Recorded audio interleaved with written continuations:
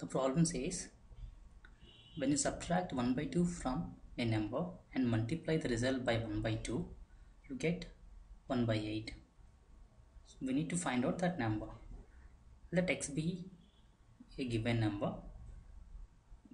The first line says when you subtract 1 by 2 from a number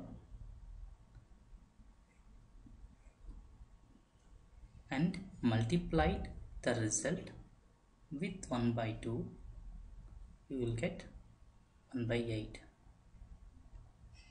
So we have a linear equation. So we need to solve this linear equation to find x. We already know that we can multiply both sides of an equation by same non-zero number.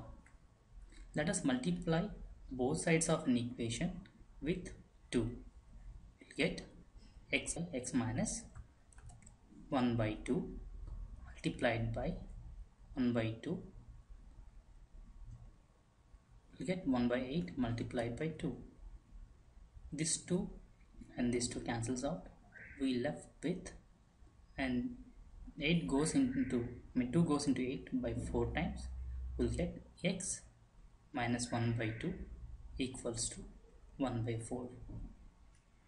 By rule of transposition, any term of an equation may be taken to other side with a change in its sign. Let us take minus 2 to the other side. Then we'll get 1 by 4, and this negative 1 by 2 is changes to positive 1 by 2.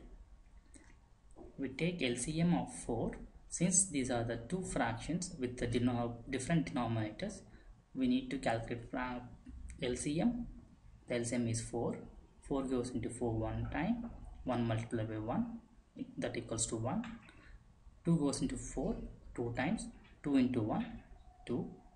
That equals to 1 plus 2 by 4. That equals to 3 by 4. So x equals to 3 by 4.